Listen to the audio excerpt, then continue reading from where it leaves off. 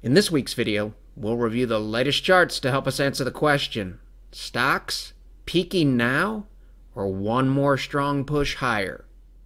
You can pause your video player to read the entire quote from George Soros here, but the net bottom line is trading and investing is about probability and risk management rather than predictions. Market Watch headline Friday, May 21st, flash US PMI points to spectacular acceleration of growth in May. You would think that would be good for the stock market, and that very well may be the case. However, you may remember way back on April 23rd, we talked about the fact that extremely rare and elevated US manufacturing numbers can coincide with the beginning of the end for a rally off a low and can happen near an intermediate term peak and pullback. Doesn't necessarily mean the bull market's over, but it does tell us that the odds of a correction may be increasing. That's the glass half empty point of view, and this would be the glass half full point of view. A lot of money on the sidelines right now, and it's possible that if stocks start to move higher, that money could push us higher and push us higher relatively quickly. We really don't have anything in hand right now that says the economy is in trouble. Thus, what might cause problems for the markets? As we've talked about in recent videos, the two things that could potentially take down the market: inflation running hotter than expected for a longer period than expected, and the reaction to that, a shift in Fed policy. Fed officials are signaling that we may be getting closer to a shift that could spook the markets. Everything on your screen was a slide from last week's video with the exception of this small box here where my cursor is. Remember, we talked about the three scenarios here. One of them was that the market could come down to these red diamonds here where my cursor is in a form of a retest. This week we have something that looks like a retest, but it's really too early to call this a successful retest. The stock market can get into this area here, let's say above about 41.92-ish, and stay there, the odds would increase that we could move towards 43.28. Conversely, if we drop below these red diamonds, which would be near the low made this week and the low made last week, and we stay in this area, then the odds of this scenario start to increase once again. It's not about predictions, it's about probabilities. So the rest of the video will help us assess the probability of scenarios 1, 2, and 3.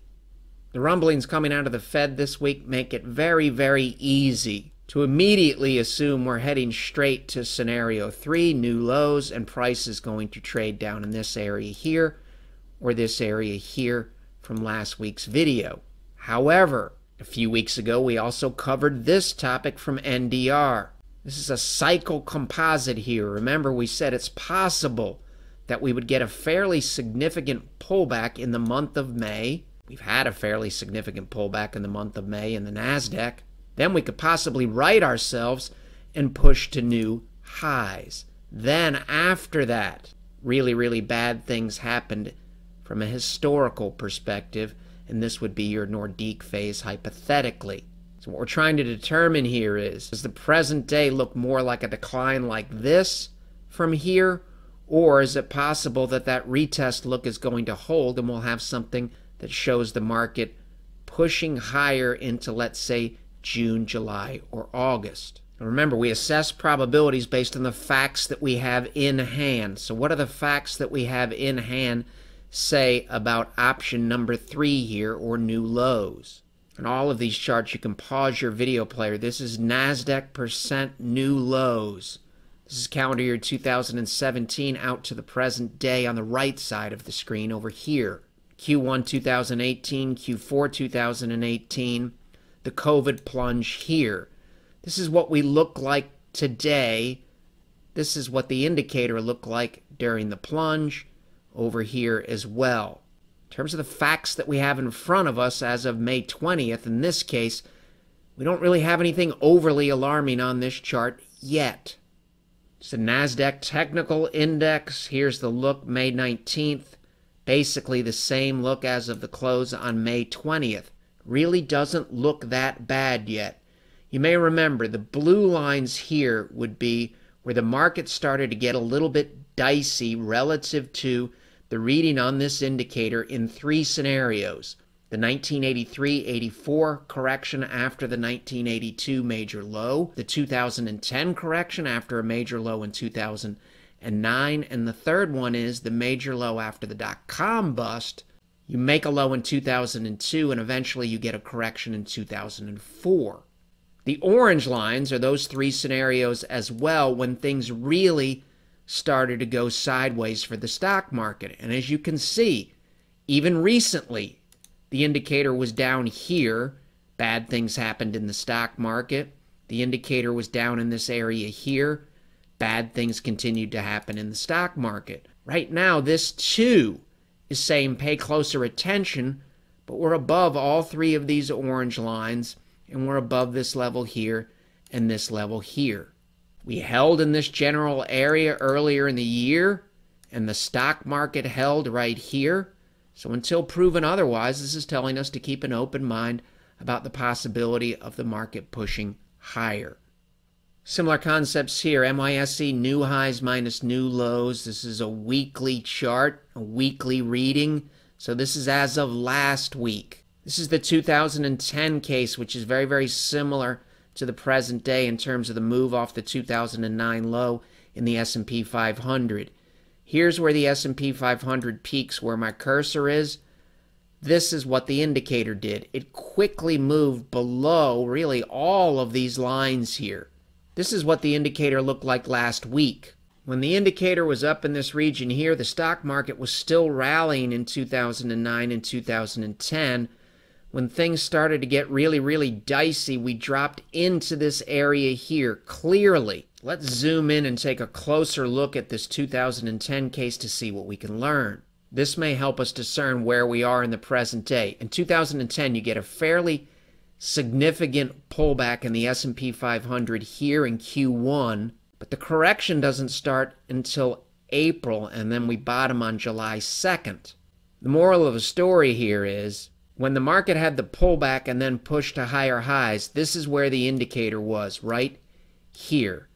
Basically the same level that we saw in the rear view mirror recently. Right here and right here is similar to right here and right here. Compare and contrast the look in the present day to the look here when things really were bad. We moved into this area here. It's also noteworthy. Things were a little dicey here in February, and then the S&P 500 rallied from close to close here, point A to point B, 15.19% before falling significantly later in the year. Thus, as we walk forward, if this indicator gets down into this area here below all of these lines, then the probability of that lower low scenario, the probabilities of that scenario start to increase. Conversely, if we make a stand here from these levels earlier in the year, which is similar to this point here, it's possible that institutional cash could be redeployed and we could get a rally that exceeds expectations. This rally lasted almost 2.5 months. Top portion of your screen is the Bitcoin Trust relative to TLT or bonds. The chart that we covered last week was not a good week for the ratio. For the full week, ending May 21st, GBTC underperformed TLT by roughly 24%. NYSE Breadth Momentum Oscillator, 2010 here, similar situation. This is the area or the look we want to avoid where the S&P 500 has a major pullback or correction. Here are your readings here. 2018 Q4 was no picnic volatility-wise in the S&P 500. Here are your readings down here. And in the COVID plunge, here are your readings. This chart's dated May 19th. Where are we today? Are we down here or even down in this area here? The answer is no. We recently popped down below this blue line here. This chart may deteriorate soon and look like this, but it hasn't deteriorated yet. Blue and orange lines tell us where things get a little bit more dicey. 2010 correction, 2004. This is where we closed this week. Top portion is the chart that we covered in last week's video on May 14th up here. No significant breakdown on this chart as of Friday's session, May 21st. We cover these concepts in detail in the April 30th video, so we'll move quickly. No significant breakdown here, Friday, May 21st, 3:33 p.m. Eastern Time. However, momentum is still looking very, very indecisive here, but price has not broken down yet. We're going to learn something either way. The rally either continues or we get a failed breakout look, similar to this or this. I want to give you a look at some of these breadth indicators as of the close on Friday, May 21st. That's the case here. Notice we're above all of the lines, the blue and orange lines that help us compare the present day to the pre and early correction stages in 2004 and 2010. Everything that we said about the previous chart applies to this chart dated May 21st as of the close. Last week we showed this chart up here and said the S&P 500 was near potential support and near a gap here. This is how the exact same chart looked during the session, late in the session on Friday, May 21st. We're basically sitting around this area in here. Not much has changed. No significant rally yet and no significant breakdown yet. All of this speaks to a market that's been indecisive lately. We'll just have to see which way it breaks. We were indecisive here. We broke to the upside. Indecisive here. We broke to the upside. NASDAQ 100 breadth momentum oscillator above our orange and blue lines. If charts were helpful a few weeks ago, they should be helpful today. This chart here was shown on May 5th. The ratio of stocks to bonds was sitting at 0.72, near potential support here where my cursor is. Not much has changed. The same line here. We're slightly higher during the session 3:29 p.m. Eastern on May 21st. Once again, we'll learn something based on what happens in the coming days and weeks. Common theme here, NYSE common stock only breadth momentum oscillator above our blue and orange lines. This is a more dicey look here in 2020. Covered these ratios a few weeks ago. This is the look during the session around 3:20 p.m. on May 21st. What once acted as resistance may now act as support. Possible inflection point in here where my cursor is. Very, very similar look here. Possible inflection point. As of Friday's session, still holding above this line here.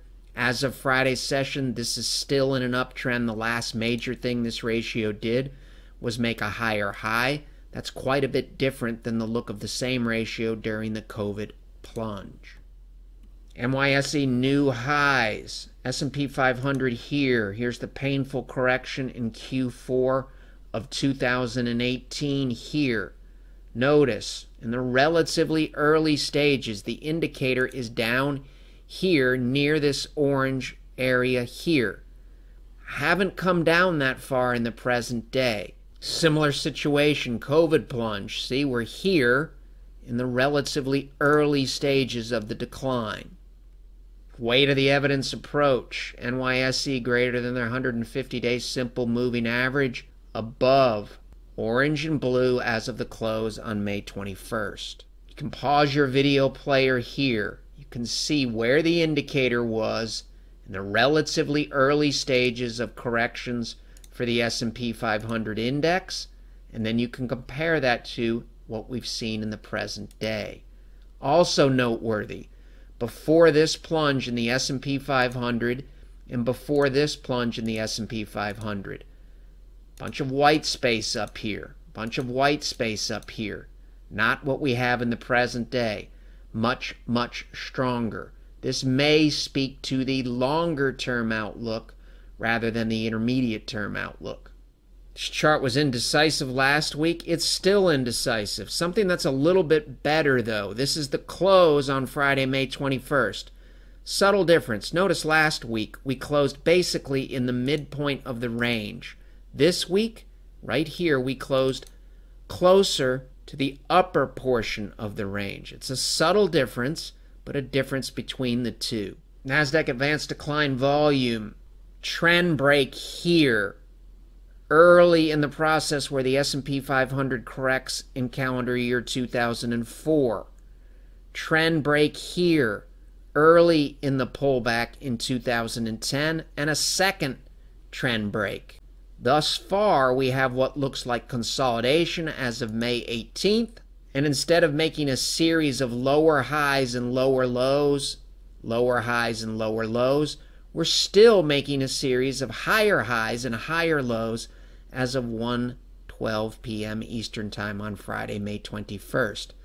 Have we seen any significant shift on the growth stock front relative to the equal weight, discretionary relative to the S&P 500, or the triple Qs relative to value stocks?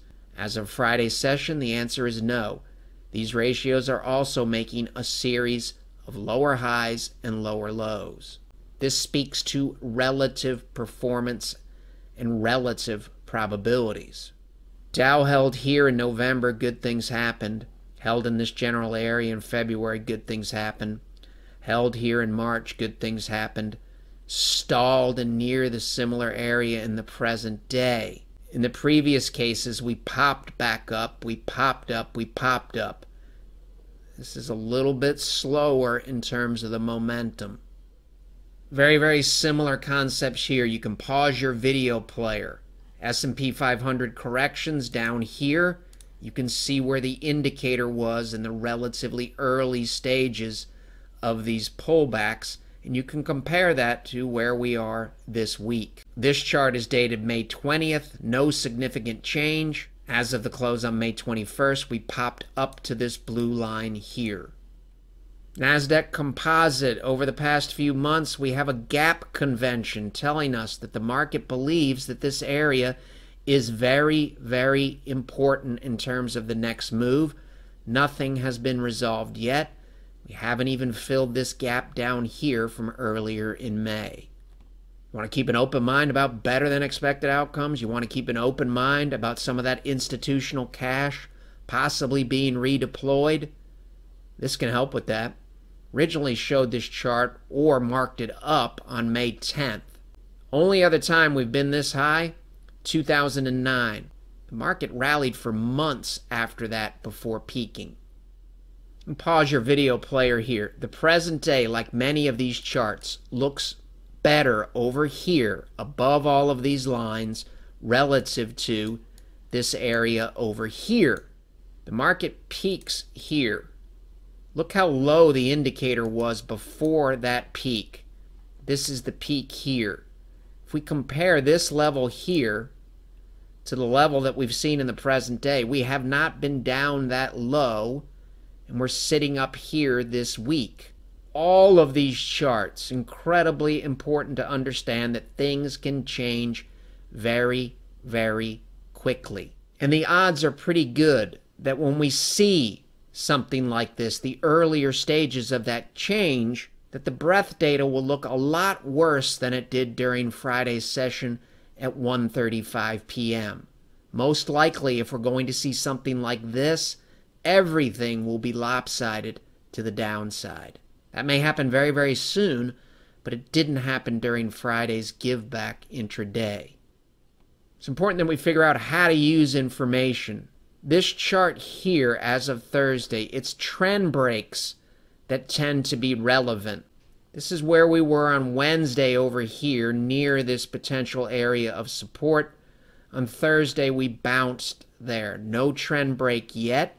This is consolidation. We could either go that way or this way. We'll see how it plays out. Right now, the last thing this did was make a higher high, and this is still a higher low relative to this low. Percentage of Dow stocks greater than our 150-day simple moving average above all of our guideposts relative to the 2004 and 2010 corrections. S&P 500 stocks greater than their 150-day moving average. We were recently way up here, similar to this reading here, and this reading here. In all three of those cases, the stock market was not days away from a significant pullback. Instead, in many cases, it was weeks or months away from a significant pullback, helping us keep an open mind about a wide range of outcomes, including better than expected outcomes over the next several days and weeks. Let's look at the same indicator from a little bit different perspective. This line of demarcation here was early in this correction in 2004. This line of demarcation here was relatively early in the correction in 2010. This is where we're sitting as of the close on May 20th. S&P 500 relative to tech, we still have the 3 steps for a probable trend change. We broke the trend line here, made a higher low here relative to this low, and then printed a higher high here relative to this high. All of this speaks to probabilities and not certainties. May see some consolidation in this area here, even if this uptrend continues. No big change on tech versus equal weight during the session on May 21st. This is making a series of lower highs and lower lows. The volatility index did put in a lower high this week. That would tend to add to the keep an open mind about a rally and moving into the white space on that S&P 500 chart. Admittedly, we're in a different situation in the present day. This fear spike here is a deflationary spike. Part of our problem in the present day is the market's concerned about inflation. However, at some point, if the stock market's going to drop 15 or 16% or 9%, even if bonds drop during that period, a ratio like this will probably rise because bonds would tend to drop less than the stock market. We just don't have anything like that in the present day. This is May 21st at 2:09 p.m. Eastern Time. This is the S&P 500 here. These notes down here are reminding us that many of the studies that we've done in the past are telling us that we're either near probabilistic upside targets or we're already above them. In this case, there's a target somewhere in the neighborhood of 4,300. Gold in isolation trying to complete step 1 or a break of a downward sloping trend line. Gold relative to the equal weight S&P 500 has a lot of work to do. Russell 1000 growth relative to TLT or to IWF relative to TLT. This represents possible support. However, this is growth relative to RSP. It remains in a downtrend. Small cap growth relative to intermediate treasuries or IEF. Moral of the story: the ratio is near potential support in favor of small caps. Notice we said potential support. The IWO-SPY ratio is near the 61.8% retracement of this A to B move, telling us to keep an open mind about a move in this direction and a move in this direction. Obviously, if we get something the polar opposite of that, we'll learn something about correction probabilities for the S&P 500 and risk assets in general. Same concepts apply here. Potential support held, potential support held. We're near a similar area in the present day.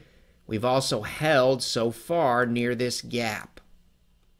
ARKK versus TLT had a gap up here in December of last year. We're back to that general area. This would be a logical place if this ratio is going to try to resume the prior uptrend. It would be great if somebody could take an indecisive market and tell you that something else is going on. Indecisive markets aren't a lot of fun, and they require patience and discipline. We have no control over all of these indecisive looks, but we do have control over how we manage risk. High-low close bars, closing prices, both telling us we're near an important or possible inflection point. Remember, we covered the squeeze a few weeks ago here. No resolution yet. Go back and reread the George Soros quote. Everybody wants predictions. What's going to happen? We're much better off saying, if it moves in this direction, how am I going to handle it?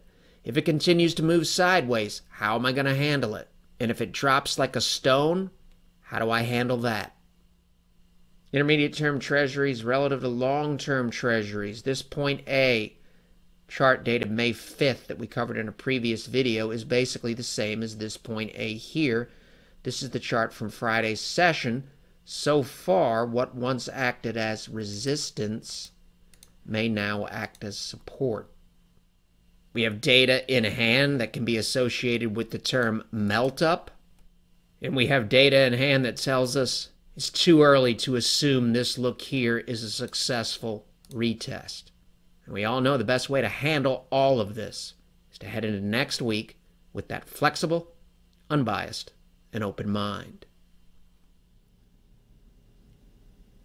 The material in this video has no regard to the specific investment objectives, financial situation, or particular needs of any viewer.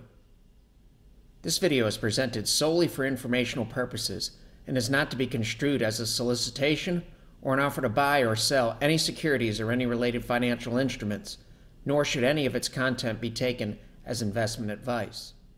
Any opinions expressed in this video are subject to change without notice, and Shivako Capital Management, LLC, or CCM, is not under any obligation to update or keep current the information contained herein. CCM and its respective officers and associates or clients may have an interest in the securities or derivatives of any entities referred to in this material. CCM accepts no liability whatsoever for any loss or damage of any kind arising out of the use of all or any part of this material. We recommend that you consult with a licensed and qualified professional before making any investment decision.